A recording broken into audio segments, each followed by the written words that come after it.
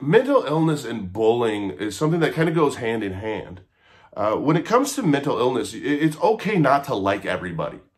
Especially with me, I struggle with ADHD, PTSD, I struggle with GAD and MDD. I'm diagnosed with all those. I take medication. I'm not a doctor. I'm not a counselor. I'm none of that. I lost a wife and a father to suicide. I'm a recovering addict. And when it comes to our mental illness, we will run into people that we don't agree with, and that's okay. And we're left with two choices, actually, when it comes to that I found out. And this is just my personal experience, that we can take the route that we keep to ourselves and we plug forward with ourselves, or we almost wreck our own mental health and we get involved into other things and bully other people the way that we shouldn't. And I don't know, I've done it myself personally before, and I make amends, and I'm sorry to anybody that I did, because it's easy to lash out, but it's hard to look in. The more that we look in and the more that we have to take that inventory of ourselves, it's not easy to do. And we're not taught how to take inventory. Shit, it's hard to sit there and go, man, I was in the wrong. I did wrong. I will just say this is the most relieving thing in the world. I have people all the time that ask me, how do I handle with anger and deal with anger? And I tell them, I was extremely angry when I was hurting other people and not making amends with them, because I became a bully to some people, and man, it's the worst feeling in the world. And at the time, you don't even think you are, and you don't realize that you are, because you're so engulfed into it. And it's that escape from all the bullshit that we're going through, that depression, that anxiety. It almost gives us like a passion in life. But unfortunately, that passion becomes very toxic, and we are hurting people. We don't even realize that.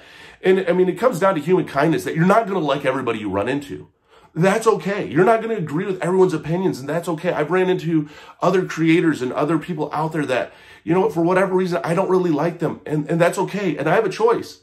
I can smile and I can support them silently, and I can make that choice to not say anything, or I can speak up and share and be mean. But why?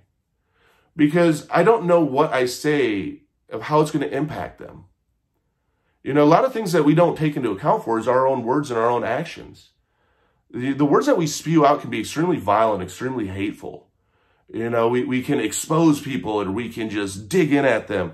And I'm talking about in my personal life of people that I run into.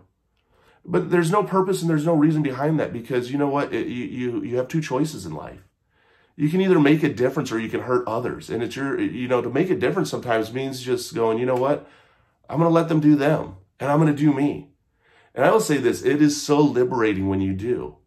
The one thing that I enjoy the most is that when you're not bullying up onto other people or picking on them or dissecting them, it makes your life a lot easier, and it gives you a lot more time to self-maintenance and self-love yourself.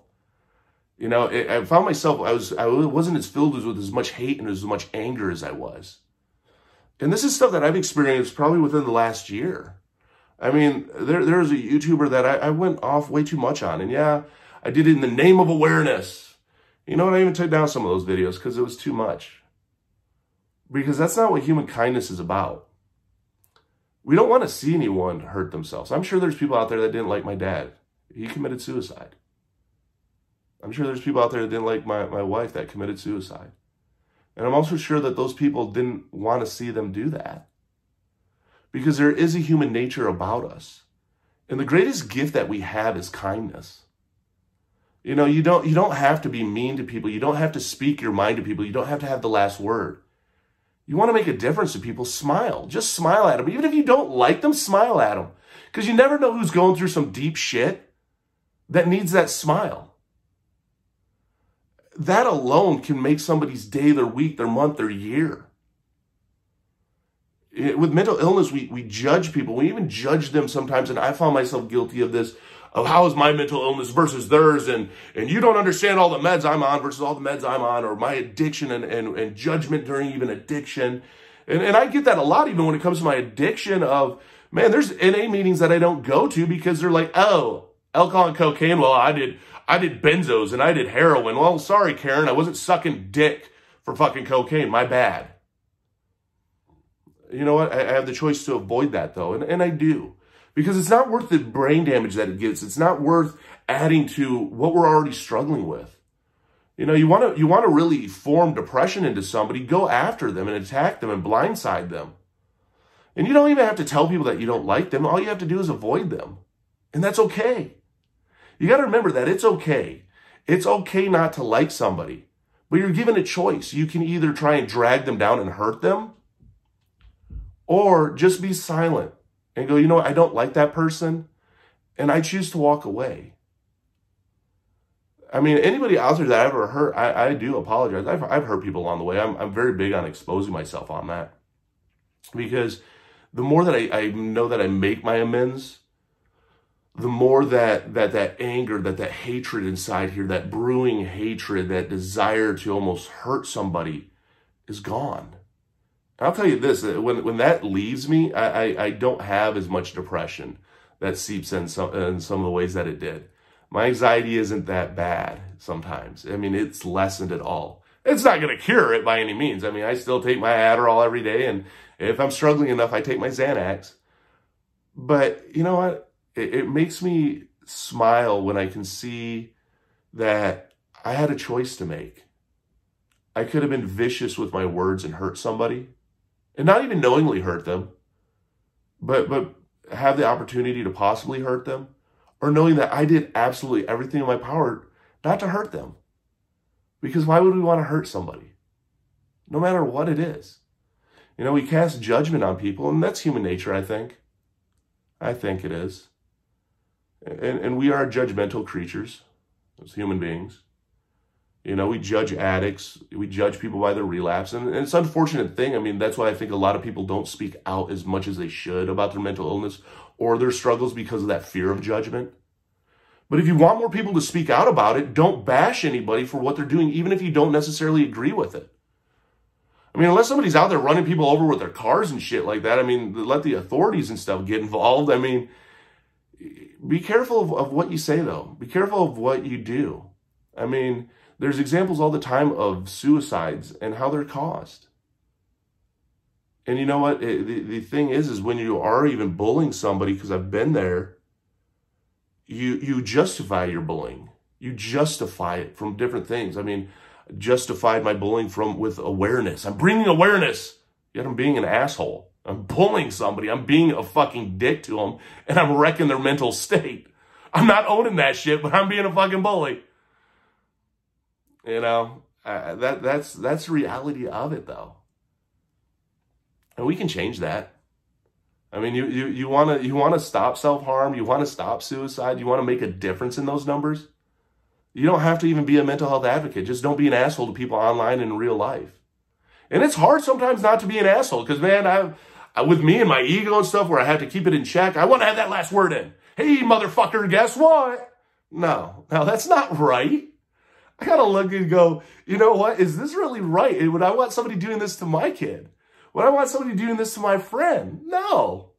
So why am I going to be that asshole? Instead, you know what? I'll smile. I don't have to say anything. I can just smile. I'll give them a sincere smile. And I'll walk away. And I know I didn't do any damage to that person that was unnecessary. And that's a gift that we're given. It's a choice that we're given. Or we can be consumed by the anger. We can be consumed by the rage inside of us, and we can feed that beast. And that's a hard thing with mental illness. I mean, when it comes to my depression, my anxiety, even especially my ADHD, because of hyperactivity, I'll act without even thinking. Won't even think through the consequences. That my self-maintenance part is really keeping myself in check. And did I do anything to harm anyone today? Because I don't want to. I don't want to judge anybody. I don't want to throw stones at anyone. I got to take care of me. I got to take care of this person right here. Because, you know what? You're the most important person in the world. You really are. You can't help anybody or to make any difference unless you're taking care of you. And it's important to. It's important to take that inventory. And not to justify our inventory. I mean, I could justify using, with my addiction left and right. Oh my God, this stressed me out. I need to relapse, whatever it is. Or I take that inventory of myself and I go, no, where was I in the wrong? What could have I done differently? Could I have walked away and just taken the high road? Did I stay in my lane? Or am I feeding into all the bullshit out there? If I'm looking for an escape, I mean, starting shit with people isn't an escape. That's mean. If I need an escape, I'm going to go volunteer now my time somewhere. And that's what I've been doing. Or I dig myself more into work, or I go try and help somebody, because it gives me that fulfillment. And I don't have that anger. I don't have that inside me where it even affects my sleep. Judgment's a nasty thing. And I think a majority of us all have been guilty of judgment. And do we make mistakes as human beings? We do. And why fault somebody for the mistakes they make? Root them on. Urge them to learn from it. That's all you can do. Or you can be an asshole. You can judge them. You can be mean. That's okay. I mean, it comes down to everything, but you also have the choice then to also walk away. Remember, it's all choices. And we're given that. That's one of the gifts that we're given, is choices and kindness. Kindness saves lives. Hatred and anger and judgment doesn't. Pushes people over that edge. And it's hard. It's hard to look in and say, am I guilty of this? I've had to a lot of times. And if I'm honest with myself, a lot of times I say, yes, I am.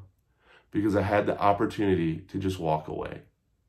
To urge them on for what they were doing, for the way that they were doing it, and to agree to not agree. And know that that's all right. That personalities will clash. We'll all have our opinions. Opinions are like assholes. Everybody has one. Sometimes we're pretty shitty too. And sometimes we're pretty shitty to other people. But if you want to make that difference, don't forget that. I heard that in a meeting once. This lady was speaking.